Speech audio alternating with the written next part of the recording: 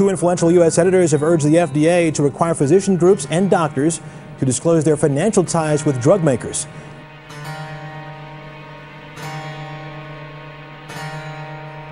These are a few predictions made circa 1880s to the 1900s.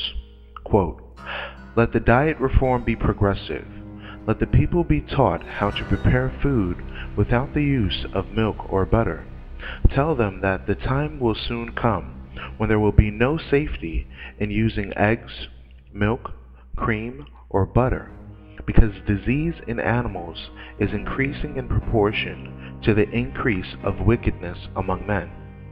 The time is near when, because of the iniquity of the fallen race, the whole animal creation will groan under the disease that curse our earth." Testimonies for the Church, Volume 7, page 135.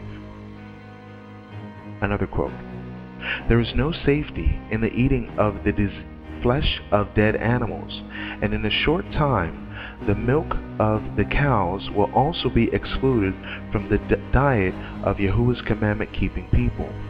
In a short time it will not be safe to use anything that comes from animal creation." And this was written in 1898, Pacific Union Recorder. It was dated in an article November the 7th, 1901.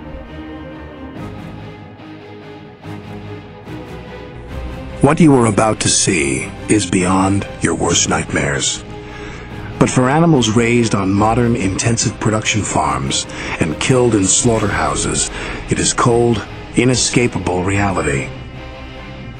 Once you see for yourself the routine cruelty involved in raising animals for food, you'll understand why millions of compassionate people have decided to leave meat off their plates for good. Chickens are probably the most abused animals on the face of the planet. They are crammed into filthy sheds by the tens of thousands, immersed in their own excrement among the corpses of other birds who died of heart attacks or stress. Some even die of starvation brought on by becoming crippled from growing so large, so fast that their legs can't withstand the weight, which makes them unable to reach food. After being genetically manipulated and fed antibiotics to promote unnaturally rapid growth, their hearts, lungs, and legs often break down under the added weight. Heart attacks and crippling leg deformities are far too common. A PETA investigation found this farmer killing sick and injured turkeys by beating them with a metal rod and then tossing them aside, leaving them still conscious and suffering. This was deemed legal and standard by the industry. These turkeys were left to languish for 6 hours before being loaded back onto another truck to be taken, injured, to the slaughterhouse another 4 hours from the scene of this accident. This undercover video shows the standard method of gathering chickens for slaughter. After enduring weeks in filthy, crowded conditions, the animals are loaded onto trucks and taken through extreme weather conditions without food or water to slaughterhouses.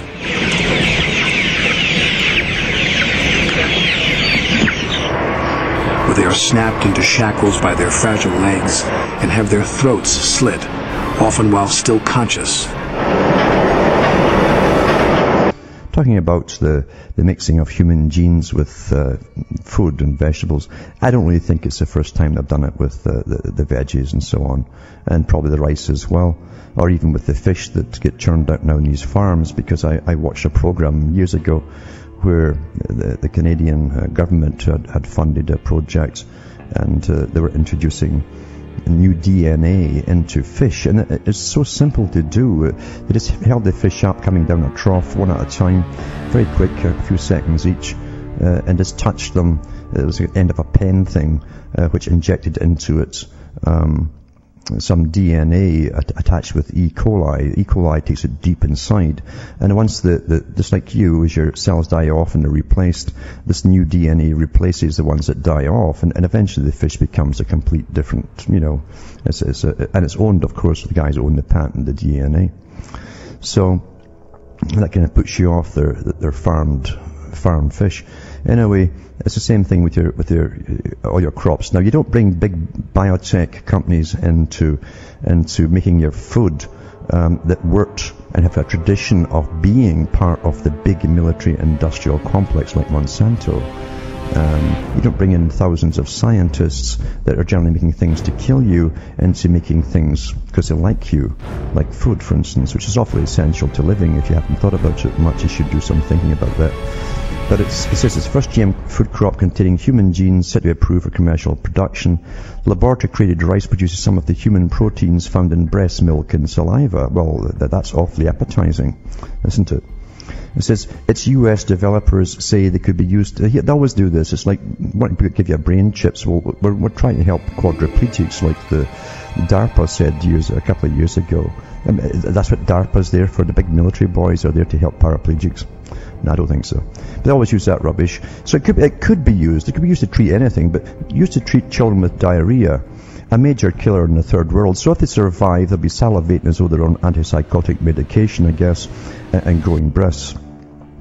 It says the rice is a major step in so-called Frankenstein foods, the first mingling of human origin genes and those from plants, but the U.S. Department of Agriculture has already signaled it plans to allow commercial cultivation. So in other words, the boys who are put in there by Monsanto, because they own the FDA and everything, as they're boys who all work for Monsanto. They'll do a few years in the U.S. departments, then they go back to Monsanto. Anyway, so it's a done deal. The rice's producers, California-based Ventria Bioscience, have been given preliminary approval to grow it on more than 3,000 acres in Kansas. The company plans to harvest the proteins and use them in drinks, desserts, yogurts, and muesli bars. It says it's provoked horror among some GM critics and consumer groups on both sides of the Atlantic.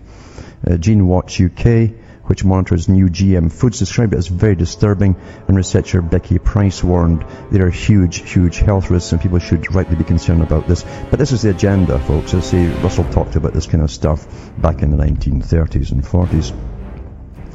And what's amazing too is you can put articles like this out, and then they say Friends of the Earth campaigner Claire Oxborough said, using food crops and fields as glorified drug factories is a very worrying development. Friends of the Earth are the most radical group for massive depopulation. But they get them snuck in this article here just to give you a different opinion. And another article on it too, I'll put this up tonight as well. It says it goes into the same story basically, and gives a little bit more detail about it. And it talks about the first biotech crops commercialized in 96. Biotech crops are now being grown in 18 countries. That's why you've all got ulcers and cancers of the colon, just like all the animals that tested this stuff on first got. If you didn't understand why cancers are skyrocketing, maybe you'll put two and two together, hopefully. It says, today the United States is a leader in producing biotech crops with $27.5 billion in value in 2003-4 from growing biotech-enhanced soybeans, corn, cotton, canola, and a lot of other stuff now. A lot of other stuff, and all the other kinds of vegetables as well. So unless you grow your own, really, or someone who does grow their own, it's not good news. And corn, everything, it's just on and on and on it goes. If you want to conquer the world, you just follow, as I say, the agenda prescribed by Bertrand Russell and the big boys and the Huxleys, who talked about, especially Julian Huxley, about massive depopulation, etc. People who are given a completely different education and a different reality altogether than any of you would ever suspect. And they're part of a superclass, of course, very old superclass in the family. Has there been a fulfillment of this prediction? Due to the increase of the love of money in today's society, beef herders realized in the 1980s that feeding ground up cows back to cows by mixing them into their own feed would make their profits double in some areas. This, however, caused what we call today mad cow disease. Simple reality is, cows were not created to eat cows. Thanks to this practice, much of the beef in the world is simply unsafe to eat for the simple fact that this disease can and does spread to human populations by consumption.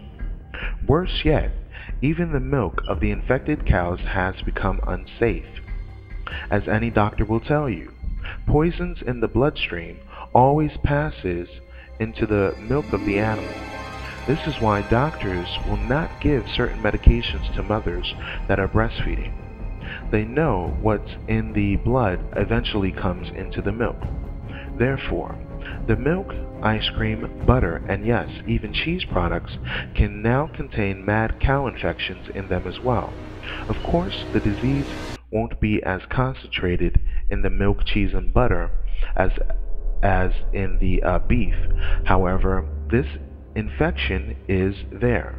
So why play Russian roulette? And for those of you that are wondering about ice cream is worse because it takes 10 gallons of milk to make only 1 gallon of ice cream.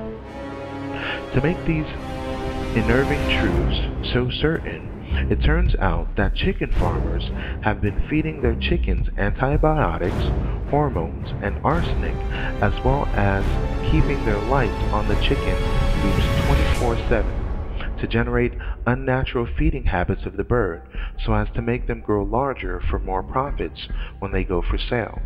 These gluttonous birds now become unsafe to eat. Lack of sleep also causes the birds to become sickly in many different ways. Again, it's all about the money. Still, it's even worse here in the United States of America, where it's perfectly legal to mix into the chicken feed cooked down cows to make the birds even fatter, as well as their eggs later for sale.